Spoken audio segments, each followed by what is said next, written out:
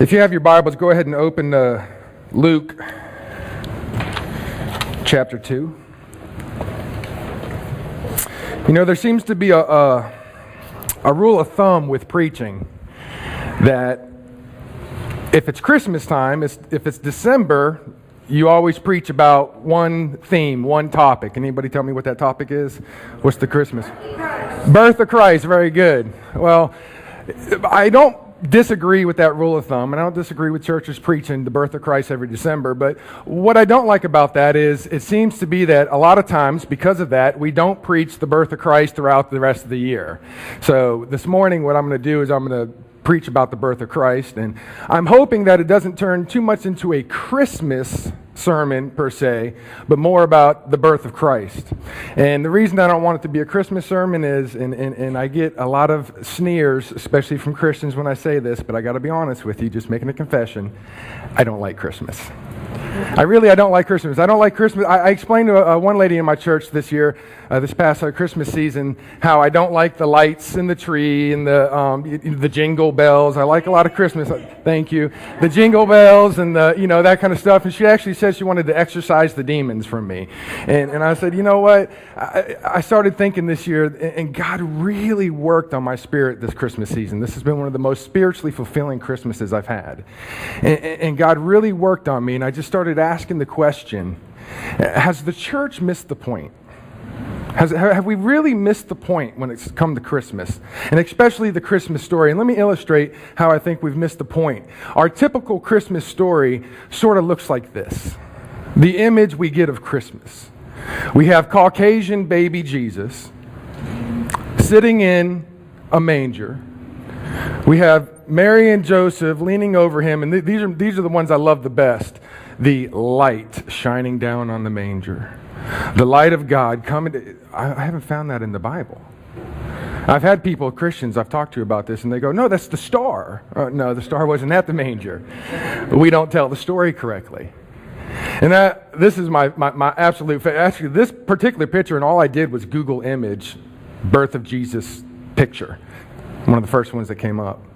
I'm not quite sure who these three gentlemen are, especially this gentleman in the bottom. I'm thinking maybe that he is the little drummer boy who I'm still looking for in the scripture.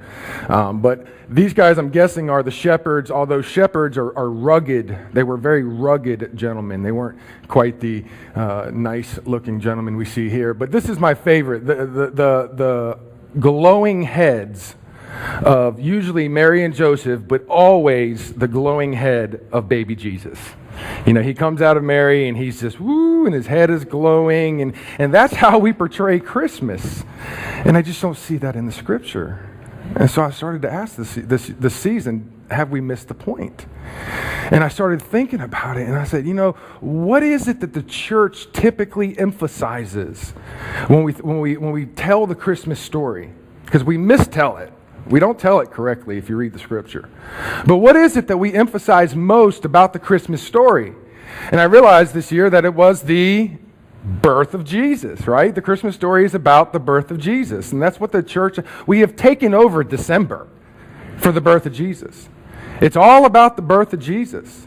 And so what I want to do today is just read for you the account of the birth of Jesus out of the scripture.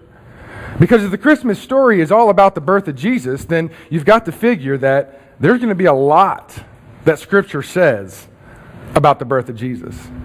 So I'm going to read the entire account of the birth of Jesus out of the Scripture. Now I'm warning you because a lot of times in public speaking, when we read, we lose your attention. So get comfortable. The church emphasizes the birth of Jesus, so should the Scripture. Should be a lot said. So get comfortable. I'm going to read. This is what the scripture says about the birth of Jesus. And she gave birth to her firstborn, a son. That's it. Luke chapter 2, verse 7. That's it.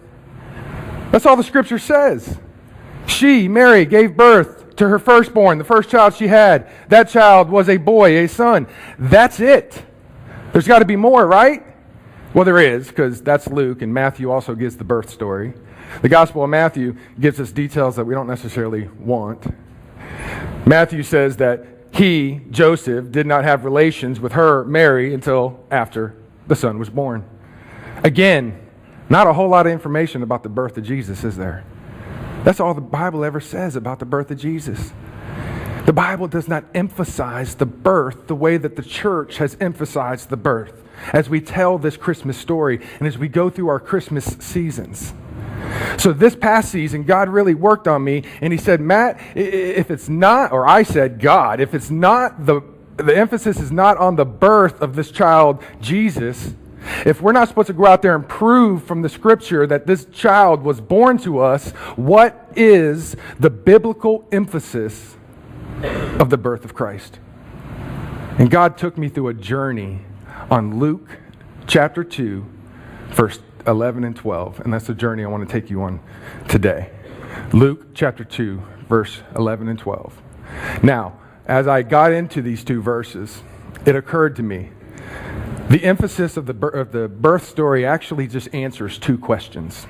There's two questions that are foundational to both Matthew, because you can find these questions there, and Luke. Will be in Luke.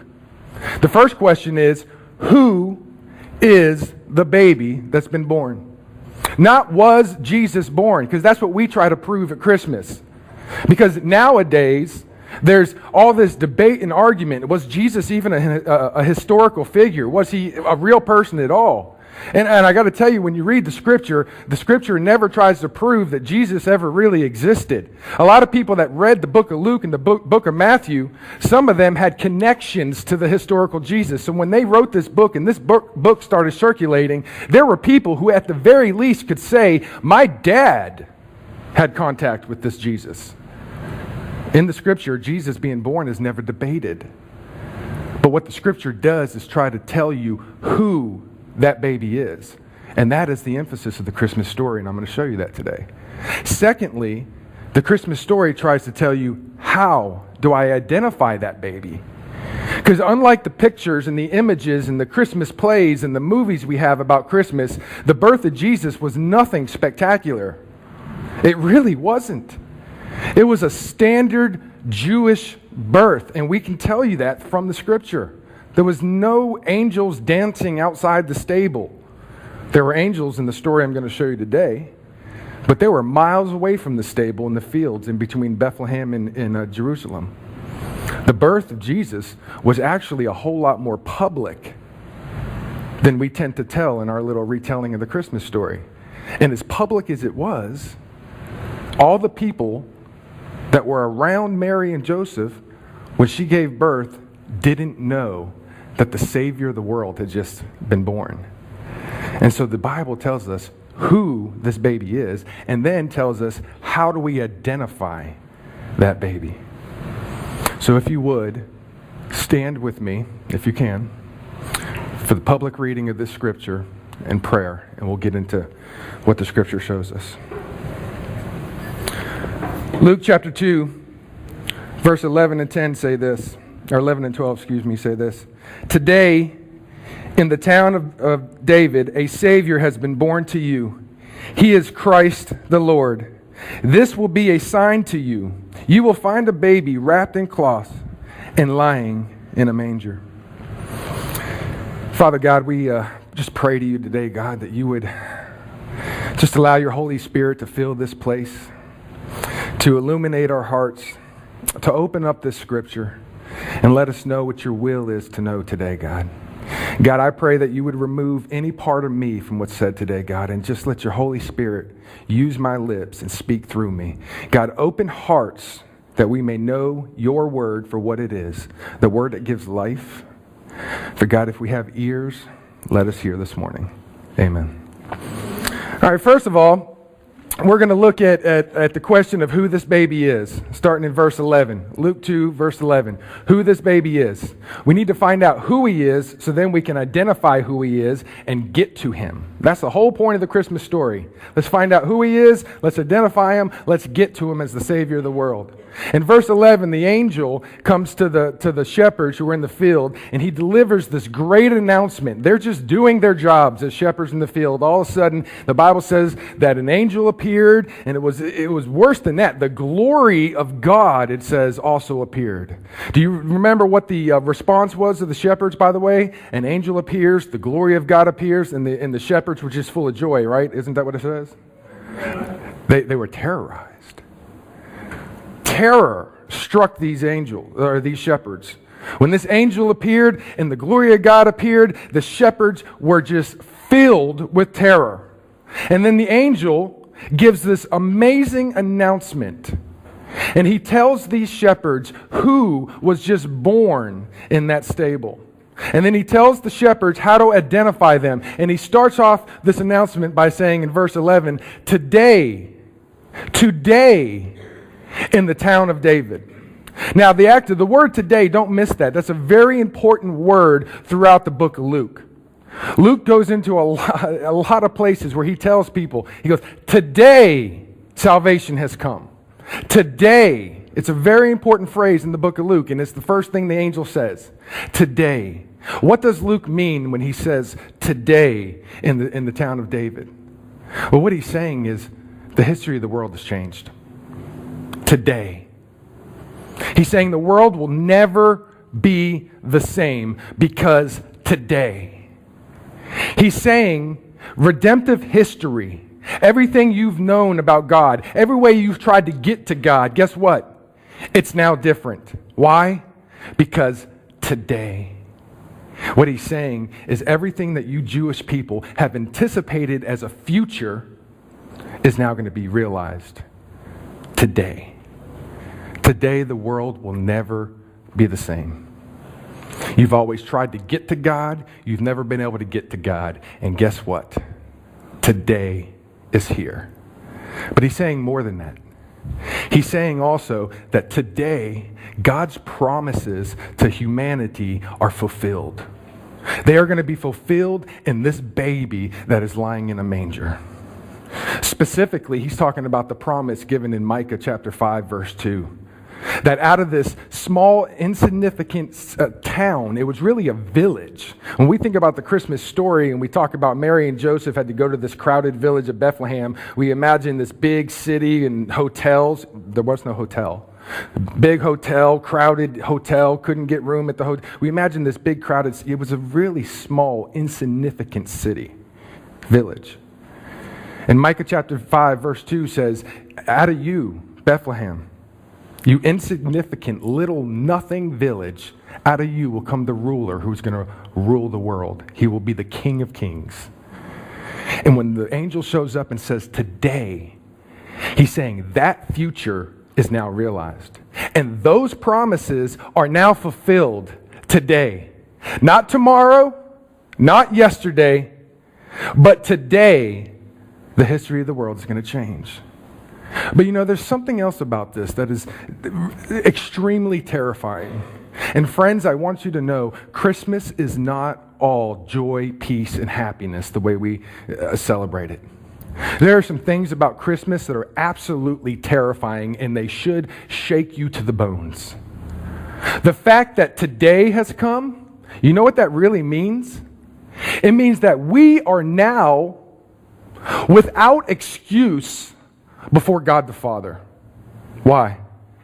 Because redemptive history has changed. The Savior of the world is now here before us, laying in the flesh of a man in the manger. And now we are without excuse if we die without that baby. That's what the angel is saying as he says today. Let me give you an example. In the Bible, in Luke's gospel, actually, in chapter 10, Jesus says to his disciples when he's sending them out, he says, but you, in chapter 10, verse 10, you, when you enter a town and are not welcome, go into its streets and say, even the dust of your town that sticks to our feet, we will wipe off against you. Be sure of this. The kingdom of God is near. I tell you, it'll be more bearable on that day for Sodom than it will be for this town. You deny Christ. You deny this baby who has been born today. you are without excuse.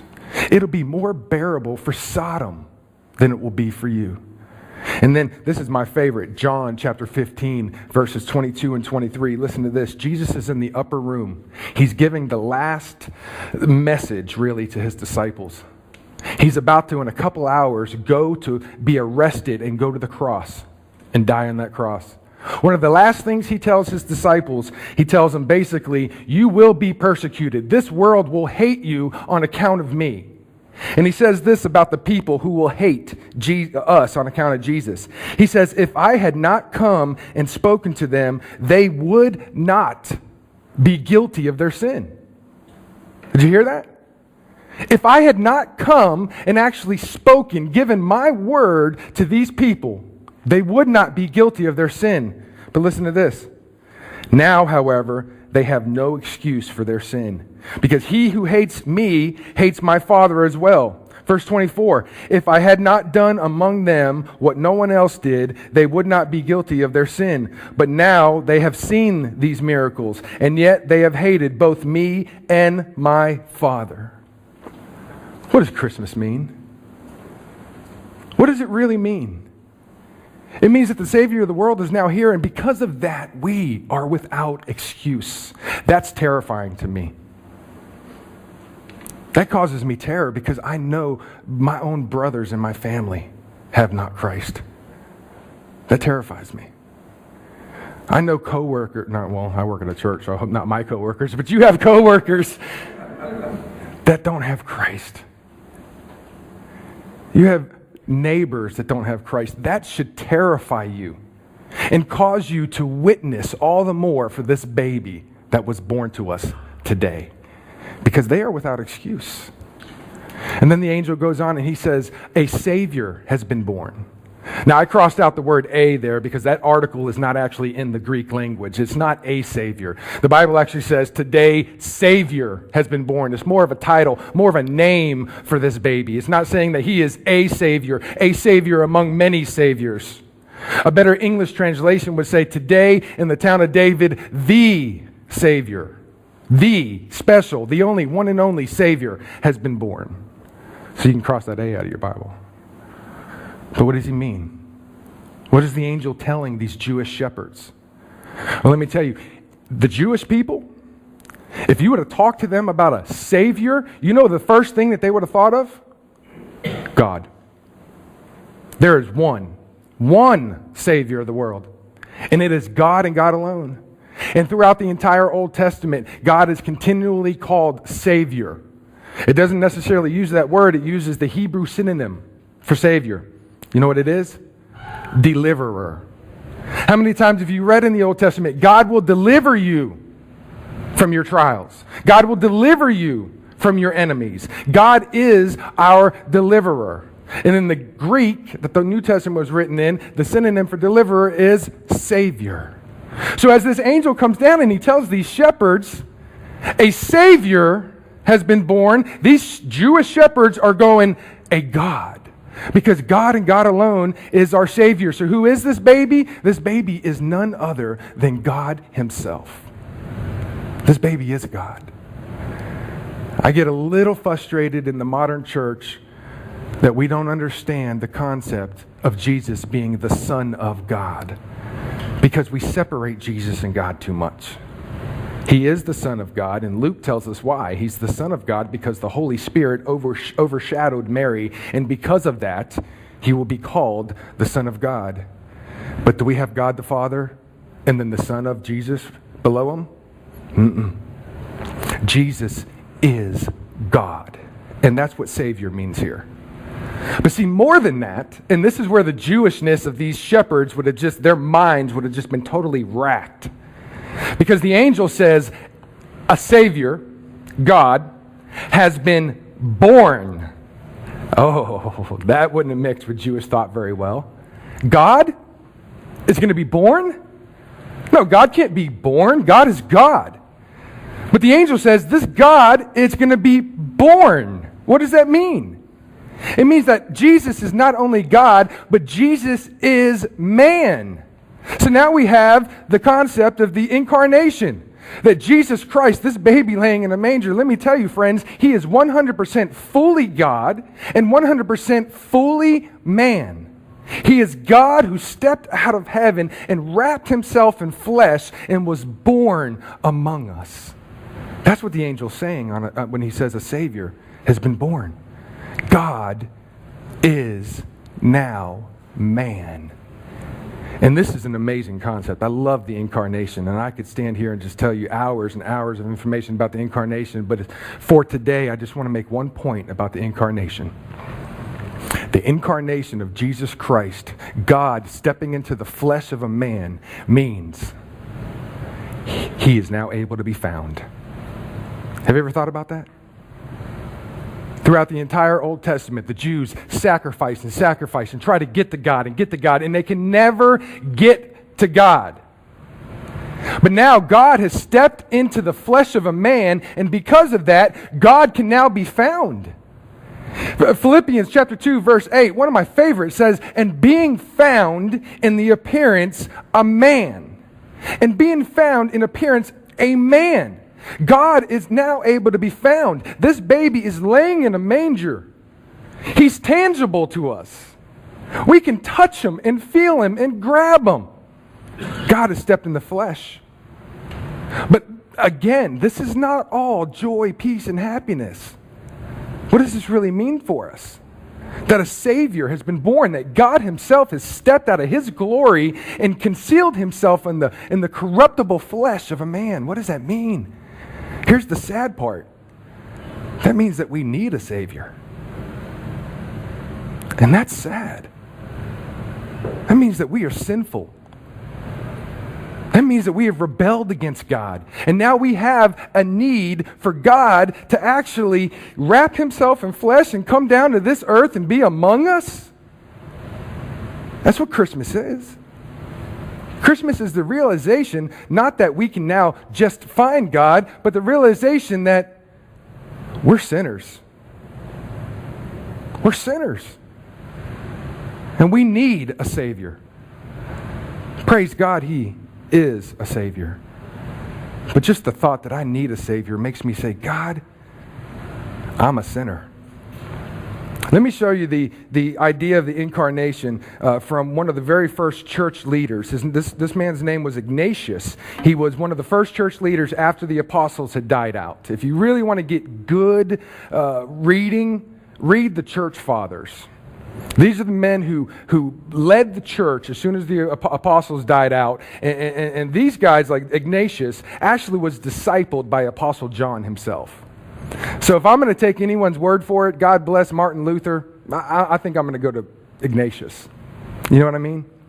This is what Ignatius says about the incarnation, about the fact that the Savior was born to us. He says this, he says, we have also a physician in the Lord our God, Jesus Christ, the only begotten Son and Word before time began, but who afterwards became also a man of Mary the Virgin. For the Word became flesh. Listen to this. Being incorporeal, he was in the body. Being impassible, he was in a passible body. Being immortal, he was in a mortal body. Being life, he became subject to corruption, that he might free our souls from death and corruption and heal them, and might restore them to health when we are diseased with ungodliness and wicked lust. That's what the incarnation is. And we give each other presents because he was born to us. We give each other presents going, yay, Jesus came. No, Jesus came means I'm a sinner. That's what the angel is saying here. Who is this baby? He's the one that changed redemptive history, and he is the Savior. But it gets good after this. Because the angel says, today in the city of David, a Savior is born to you. He is not born to the rich. He is not born to the religious elite. He is not born to the people who are morally good and deserve God being born to them. Who is he born to? He's born to you. Isn't that good? So finally we get a good spin on the Christmas story. This baby, this Savior, was born to you. Now, there's a couple things about this. The angel was talking to these shepherds. And I just imagine the angel pointing at the shepherd and saying, you. He was born for you. What does that mean about this Savior? It means that this Savior is a personal Savior. He was born for you. But there's another thing, because if we read the Greek, which I get all geeky about the Greek, if we read the Greek, this word you is in the second person plural. What does that mean? That the angel is not coming down and saying you and you only. This means, second person plural, that the angel is saying this Savior is born for all of you, for the entire world. So now we have this personal Savior, but we also have a universal Savior. This Savior was born for all people, but including you. Look at 1 Timothy chapter 4, verse 10. Timothy 4, verse 10 says this, that we have put our hope in a living God. A living God. We have put our hope in a living God who is the Savior of all men. Universal Savior. But look at this. And especially of those who believe. Personal Savior. Who is this baby? This one who is going to change redemptive history. This one who's going to be the Savior. He is your Savior. He is my Savior. He is everybody's Savior. But He's an individual Savior, a personal Savior, especially of those who believe. Given to the world. Effectual for those who believe in Him and repent of their sins. That's who this baby is. And if you missed all of that, the angel follows all that up by saying He is Christ the Lord. Just to make his point. That's who this baby is. Now, after you hear that, what you should be doing is now asking yourself, okay, now that I know who He is, how do I identify Him? Because I want that, right? I want that. But how do I identify Him? Because this birth, as I told you, was a public spectacle that nobody understood. Nobody knew that this baby was what this angel said. So the Bible says, here's how you identify this Savior of the world. Angel says, this will be a sign for you. What does the sign do? What does the sign do? It directs you. It gives you information. It points you in the right direction. It says, hey, Busch Gardens is still 5 miles up the street. You're going the right way. And so the angel says, I'm going to give you a sign. This will be the sign to you that you are getting to the Savior. Here's how you know which baby I'm talking about. First, he says that the baby will be wrapped in cloth. Don't spiritualize this. I've heard a lot of people spiritualize this. What does it mean to be wrapped in cloth? Well, Jewish custom, all babies, newborn babies, when they were born, they were wrapped in cloth. Not like we picture in our Christmas stories with a maternity blanket wrapped around little, Caucasian baby Jesus. What the Jewish people did is they would take strips of cloth and they would wrap each the torso and then each limb individually. So if you want to picture baby Jesus, picture a little mummy, little baby mummy Jesus. They would wrap each arm, each leg, and then the torso. And they actually did that to keep the baby warm, to protect the baby, but more than anything, they thought that it would make the baby's limbs grow. I don't know why, but that's what they thought. But what's the point in what the angel's saying? What's the sign? The sign is the baby will be wrapped in cloth. The Jews only did that to a newborn baby. So what's the sign? He gives the specific age. This is a newborn. When you go to Bethlehem and you look for this Savior, you're not looking for a 4-month-old or a 2-year-old or a whatever-year-old. You're looking for a newborn, so new that he would still be wrapped up in the maternity cloths. And then he says, this baby will also be lying in a manger. This is another one that I see get spiritualized. The manger means humble beginnings and all this other stuff. No, the manger is a sign to us so that we can identify this baby. Bethlehem was a crowded little village because of the census. People were coming from all over if they had any family ties to Bethlehem. Now, I can't promise you that baby Jesus was the only newborn wrapped up in cloth that night. in Bethlehem. But I can promise you this. That baby, Jesus, was the only baby wrapped up in cloth lying in a manger. And so the angel gets a specific location. I wish I could go into the details with you this morning. I won't have time about how there was probably only one stable in the whole village. And so now they know exactly where to go. They find that one baby, newborn, lying in a manger, and they identify the Savior of the world.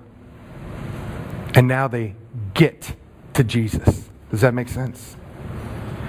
Now, I want to address some things.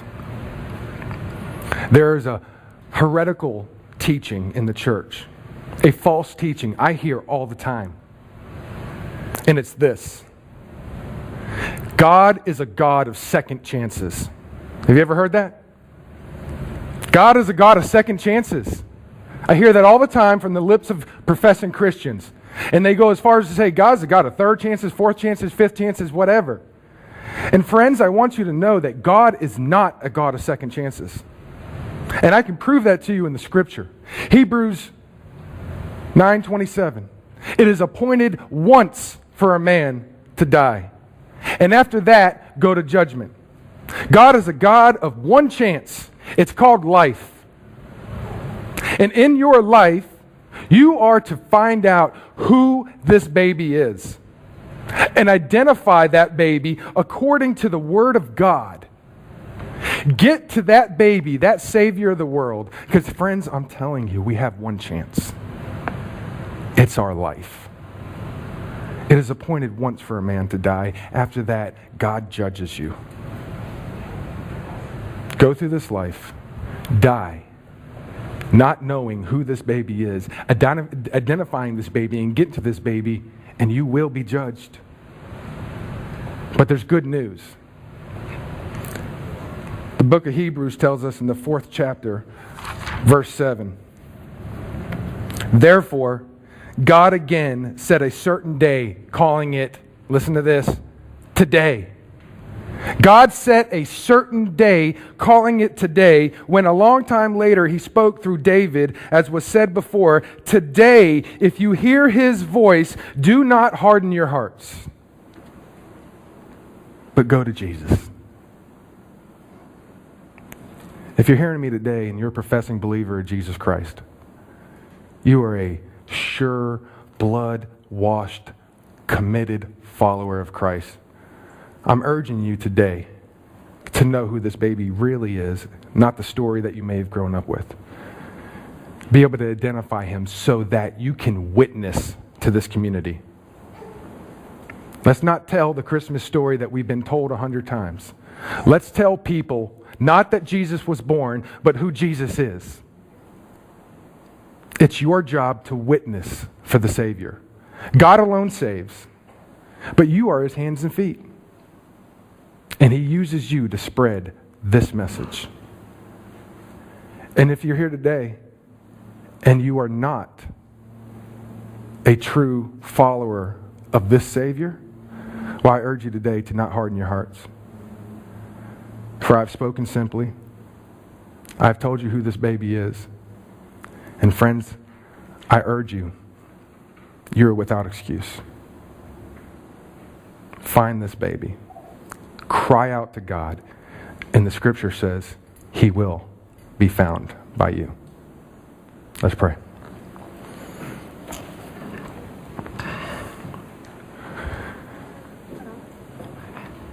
Father God, we just again proclaim you. You are God and there is no other. And God, we thank you for this morning.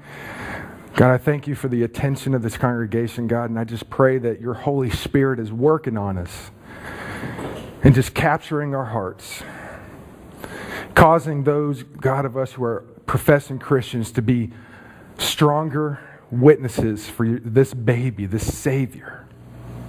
God, let us be able to go out into this community and tell people who this baby is. Lord, if there is someone here today that has not professed and cried out, Jesus is Lord, God, let your Holy Spirit be even breaking their hearts and imparting faith into their soul. God, we love you and we praise you. To you be the honor and the glory. Amen.